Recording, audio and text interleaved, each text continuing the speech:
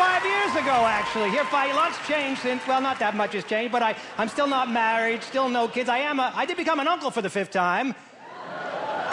But don't applaud that. Who cares about being an uncle? Uncles don't do anything. Have you been to the bookstore? There's a whole section on parenting. There's no uncle books. Nobody ever wrote, like, what to expect when your sister's expecting. And a lot of magazines about parenting. There's no Uncle Weekly magazine.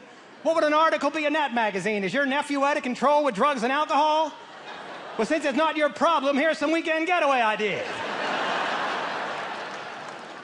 Can't believe 5 years since I've been here before. 30 years since I graduated high school. I was just at my reunion. You know, Facebook has ruined the high school reunion as we know it. You used to go to a high school reunion. It was fascinating because you hadn't seen people in years. It was fun to see what happened to everyone. I went to mine. I see everybody on Facebook. I could have stayed home. I'm going up to people like, oh my God, you haven't changed a bit since that new profile pic you posted last night. Come on. That's funny.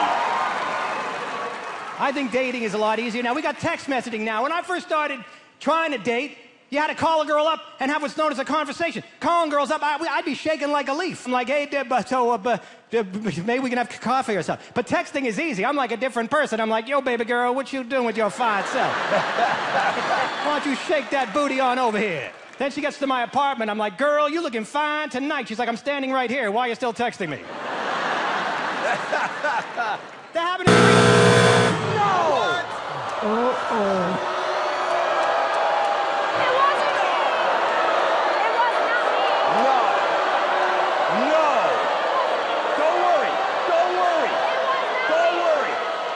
Keep going. Do I keep going? No, it happened to me recently. Simon, I got a joke for you. You should have waited. You jumped the gun on this one because you're going to love this next bit. You're going to love By it? accident, I texted my cousin Sheila, come over, I'm horny. Right. But as soon as I realized what I did, I apologized. I said, oh my God, cousin Sheila, I'm so sorry. That was actually meant for somebody else. So sorry you came all the way over here.